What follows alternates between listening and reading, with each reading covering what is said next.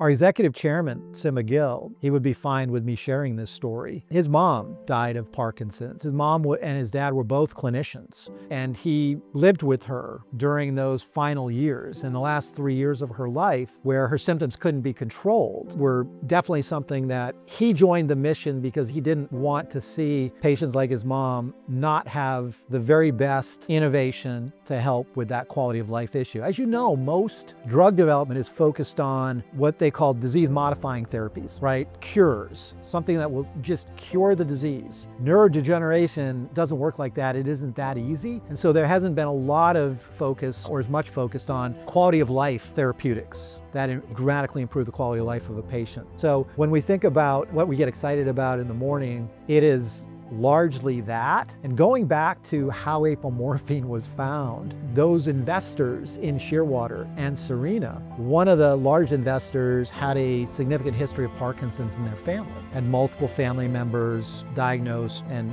passed away. And so there's a whole category of disease philanthropists out there because of the impact it's had on their families. And Serina basically started looking for a Parkinson's molecule because of that connection. And this is now, of course, Serina is well-resourced with commercial translation talent and funding, and we have a full-blown discovery engine to find molecules that could benefit from a posylated long-acting approach. But that was the start of the company. In many respects, it's still a family with those kind of connections between the chemists and those early investors who, for the most part, are all still investors 13 years later. So it's a pretty extraordinary story.